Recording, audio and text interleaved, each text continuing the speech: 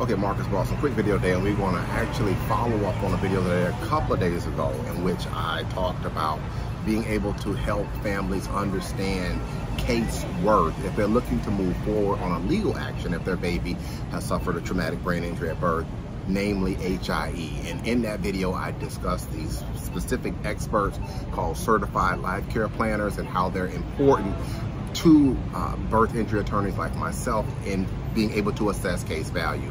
And in that video, I also discussed an important tool that they use called a life care plan. And so based on that video, the questions were, well, what about things like nursing care? And what about things like respite for the parents if they're the primary caregivers? And so I want us to talk a little bit more about that. And so when we're putting these cases together in that life care plan, yes, it is going to take into consideration things like nursing. It is going to take into consideration nursing care, because if a baby has a traumatic brain injury at birth, and if your baby has something like this going on, you know that depending on the severity of the injury itself, that nursing is important. And in some cases, these children will need nursing care, 24-hour help.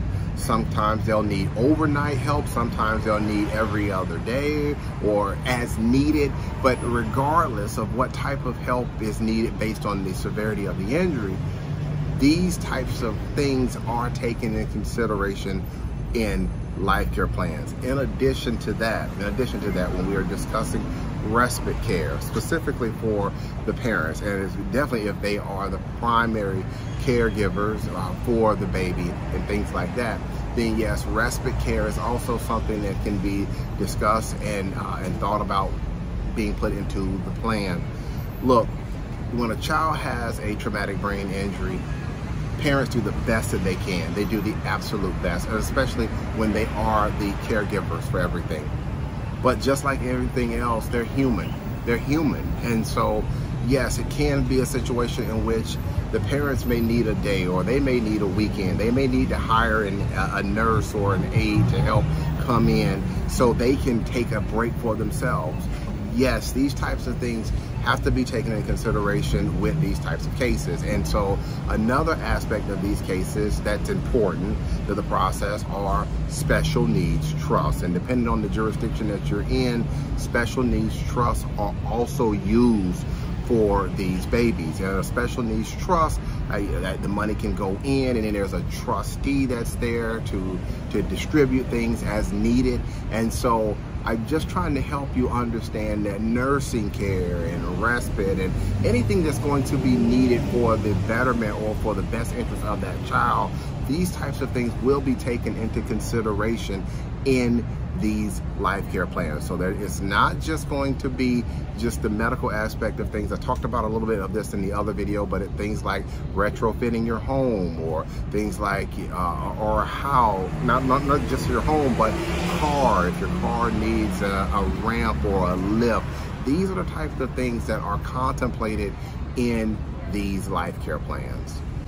If you have more questions, maybe you're here today because your baby has suffered a traumatic brain injury like HIE and you have questions. There's a telephone number on the screen. What I invite you to do is go ahead and pick up the phone and call me.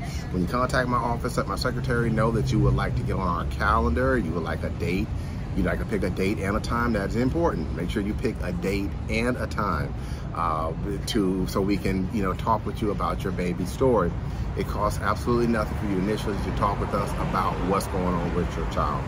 One more thing before I get out of here. This video, it is on the internet. It's on social media. It's on other places, and I can't control who's watching everything.